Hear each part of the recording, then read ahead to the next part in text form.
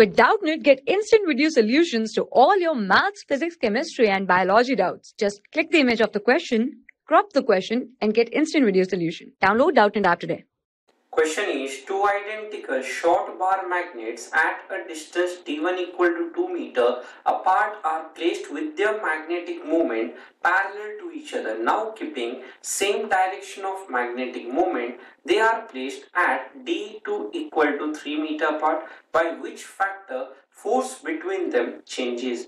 Hence we can say here, suppose these are our two, let's say here, short bar magnets placed, let's say parallel to each other. Initially they had a separation of 2 meter. Now the separation is increased from 2 meter to, we can say here, as 3 meter. So this separation as 2 meter and this separation as 3 meter, and initially we can say here both, let's say, magnetic moments were parallel to each other, and keeping the same direction here their distance is increased here. So we can say here initially M and M distance here d1 is given as 2 meter. Now also M and M magnetic moments here M and M, and here distance is given here as 3 meter.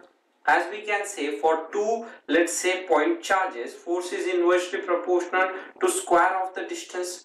For a dipole and a charge, we can say force is inversely proportional to cube of the distance. And for two identical, let's say here dipoles, bar magnets, force here is inversely proportional to the fourth power of the distance. Hence we can say here F1 by F2 will come here as d2 power 4 divided by d1 raised to power 4.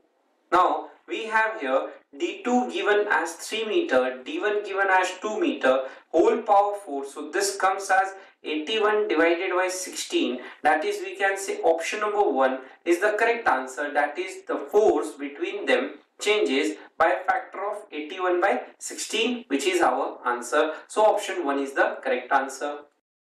For class 6 to 12, IIT JEE and NEET level. Trusted by more than 5 crore students. Download Doubtnut app today.